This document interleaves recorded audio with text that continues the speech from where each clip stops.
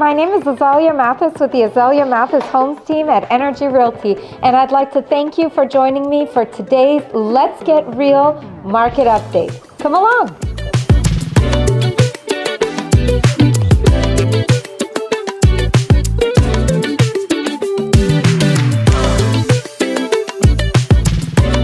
So let's think about some market stats.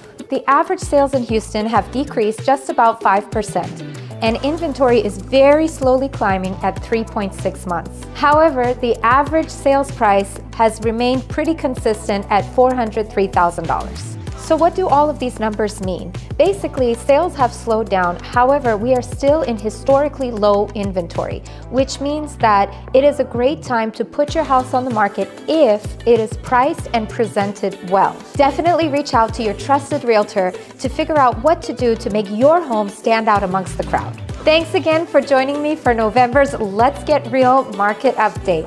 Make sure you follow me so you don't miss another market update next month. Thanks again for watching. Take care, and I'll see you soon. Bye.